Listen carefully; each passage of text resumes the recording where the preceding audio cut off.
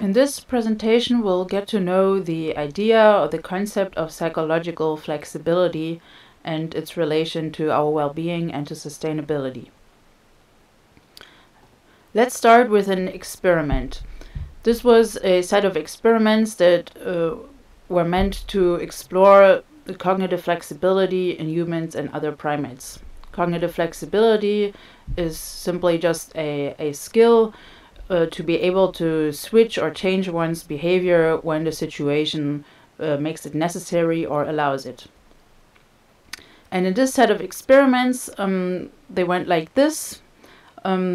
The subjects or the participants, as shown here in this picture on the right, were shown a computer screen, and it had 4 different fields or boxes. It was a touch screen, and the subjects basically had to learn that when you touch the red square, then the yellow square, then a blue square will appear, and then when you touch the blue square, you will get a reward.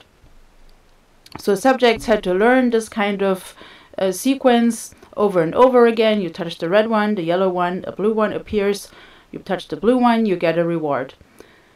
And so subjects were basically presented with this kind of screen over and over again. They learned it over many times. And at some point, after many rounds of this, a new screen appeared. And this time, the blue square was already visible right from the beginning. And so what would subjects do? One thing to do might be to continue doing what you have previously learned. So touch the red square, the yellow square, and then the blue square. Then you get a reward. Or alternatively, you could also just touch right away the blue square and get a reward. And so this kind of experiment was done with various primate species, including baboons, chimpanzees, and humans. And the question was which species will be better at switching to the more efficient strategy and why. Think about this for yourself and think about what you predict what will be the outcomes of these experiments. Which species of the 3 primates will be more efficiently able to switch to the more efficient, quicker strategy, and why do you think that? Here are the outcomes of these experiments, the percent of trials in which these species, the participants, switched to the more efficient strategy. As we see, baboons, almost in all trials, they immediately switched to the more efficient strategy, whereas with humans, almost nobody switched to the efficient strategy. This might be a very surprising result for us, and scientists are debating why we might observe this kind of surprising outcome. We might think that, well, don't we have these relatively large brains, and shouldn't this basically allowing us to much more flexibly react to our environments? And it turns out that doesn't seem to be the case. And there are a number of hypotheses or explanations being offered why we might observe this kind of pattern. So there is the idea that we humans have something like rule-governed behavior, meaning that once we have learned how to do something, we kind of tend to stick to it.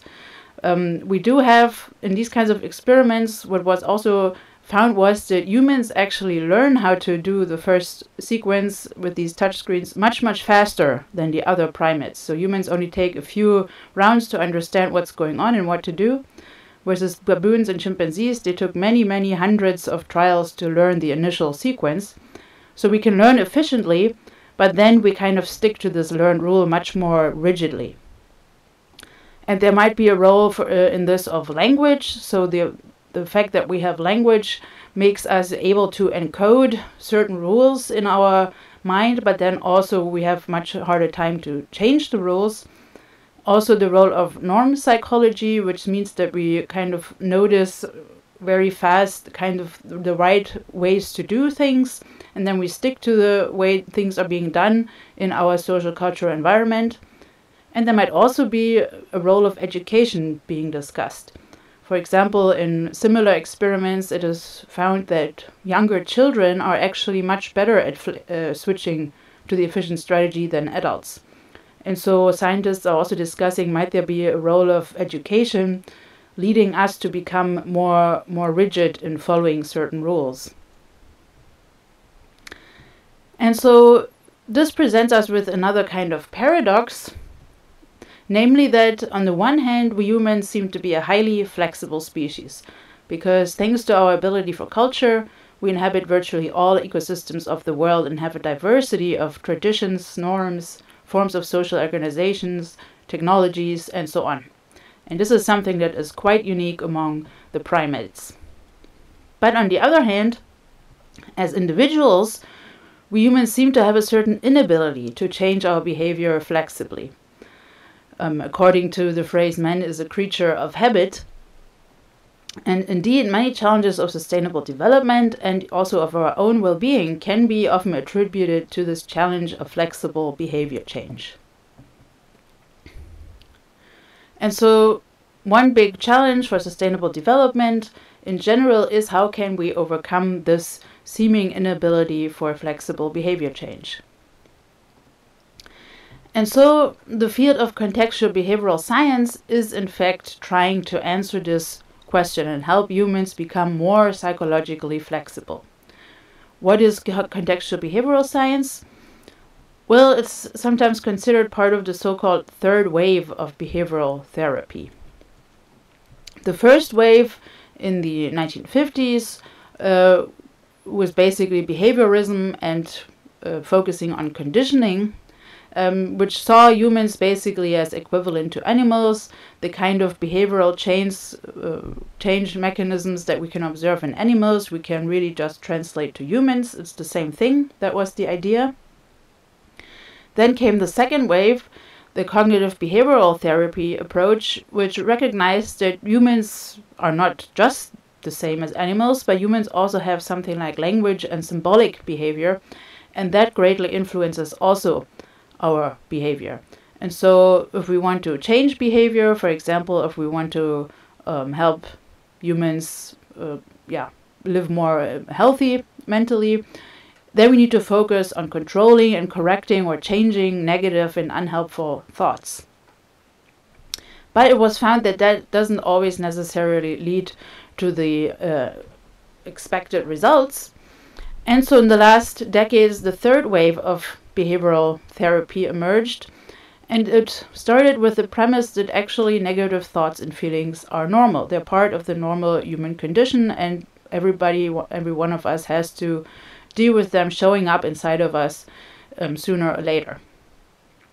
And so the focus was then more on processes like mindfulness practice, to be able to watch our thoughts as an observer, to accept them and to diffuse from them, but not necessarily to correct or change them.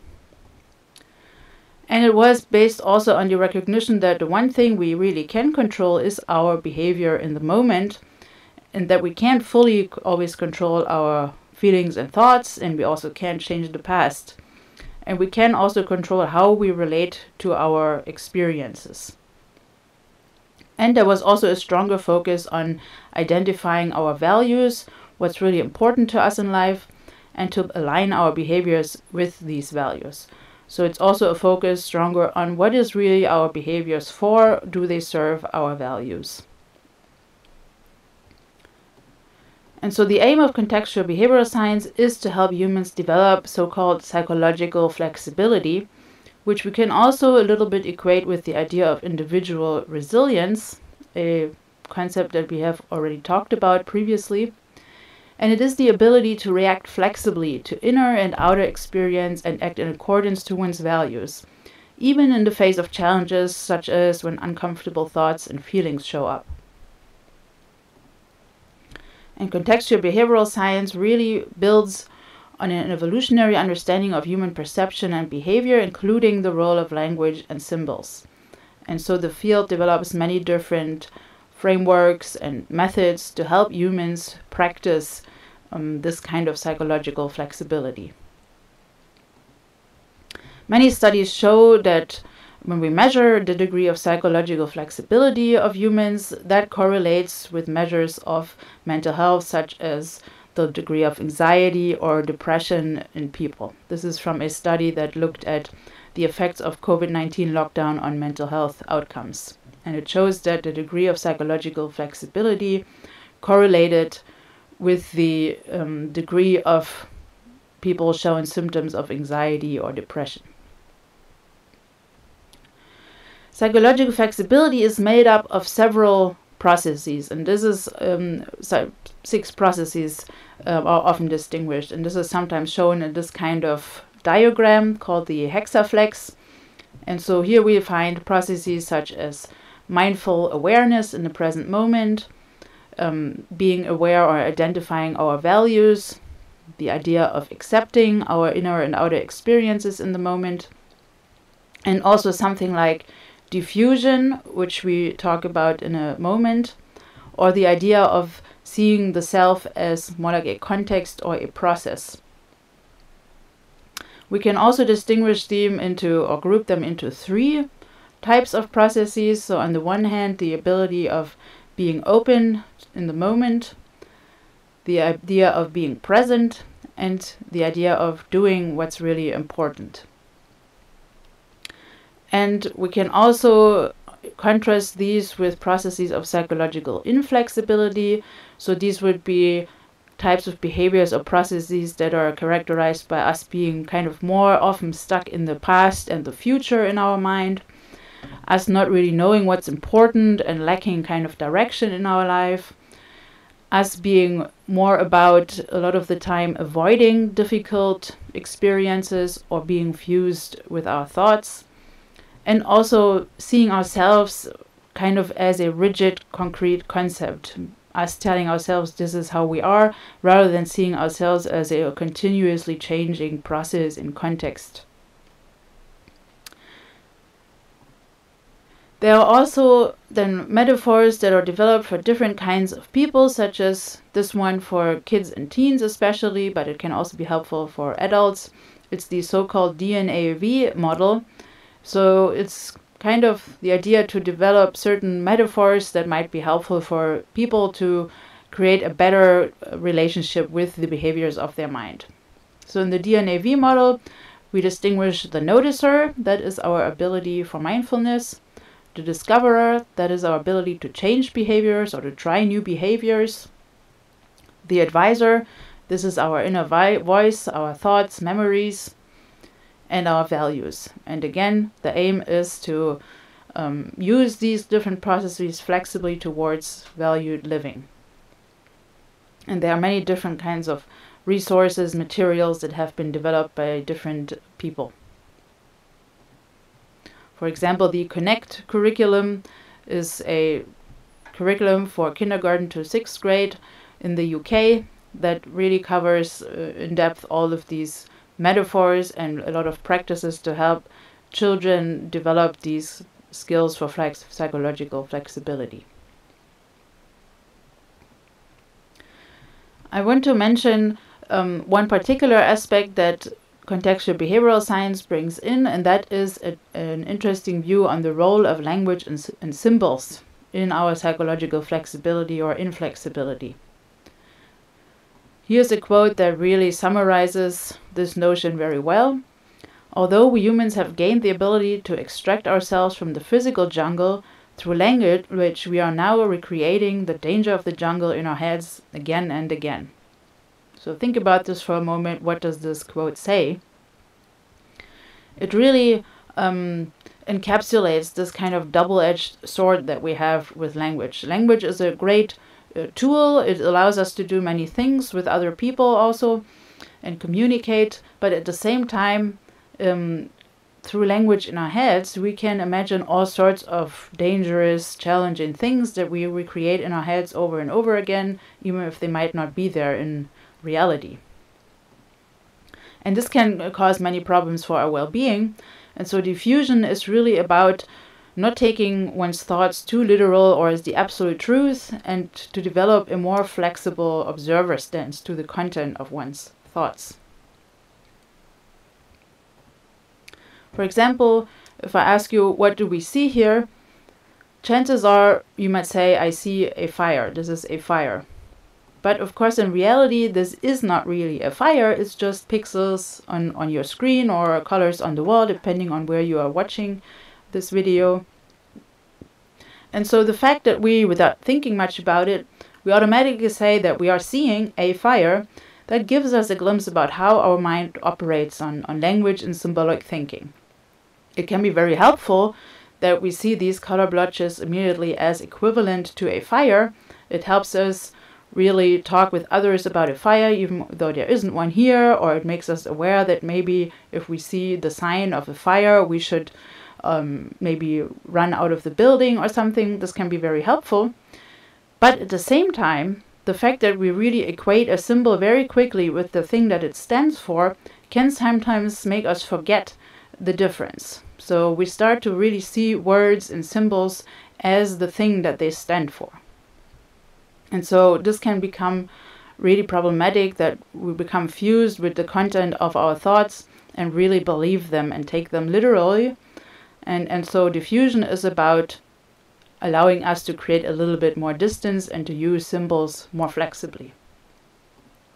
And so many different techniques, methods have been developed to practice this kind of diffusion. For example, we can think of our thoughts as a kind of radio that is playing in the background and that we can listen to or not. Thoughts as leaves on a stream, so different thoughts that just come and go, or thoughts as clouds, thoughts as passengers on a bus, or simply noticing that we are having a thought that says X and Y. Rather than viewing the world through our thoughts, we can observe that we are having a thought. Or more physical things like writing the thoughts on your hand or wearing thoughts on a t-shirt, to really literally take them outside our head and be able to literally observe them. These can be techniques that we can practice to really help us develop this more diffused relation to the content of our thoughts. And in the next videos, we will explore some other concepts that make up psychological flexibility, especially mindfulness and values.